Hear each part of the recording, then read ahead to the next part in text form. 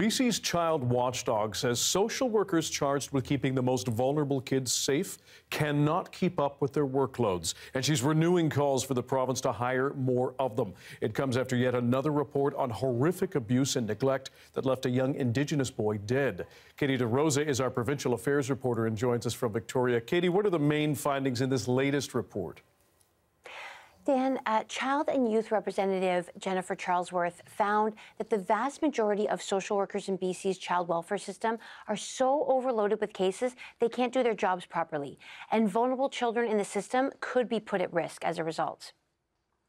That's what happened to an 11-year-old Indigenous boy who was tortured and killed by his foster parents in 2021.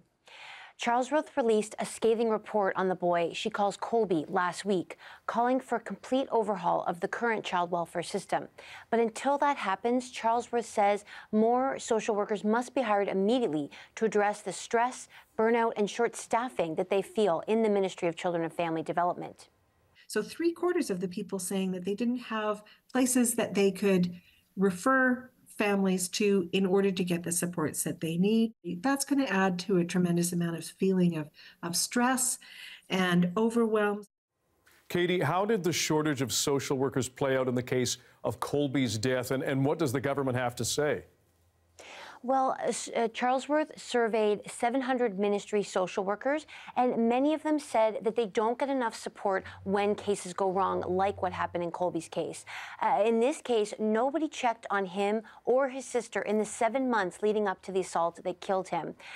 Social workers are supposed to meet with foster children once every 90 days. So another thing Charlesworth found is that one social worker managing Colby's family's case was on sick leave and nobody replaced them. BC's Minister for Children and Family Development, Grace Lohr, says she's committed to addressing the issues raised in Charlesworth's report, and she noted that the province has hired more than 200 social workers since last September. And I hear from them the same thing the RCY did regarding the need for them to be supported, for us to hire more folks, and that's work I'm committed to as minister.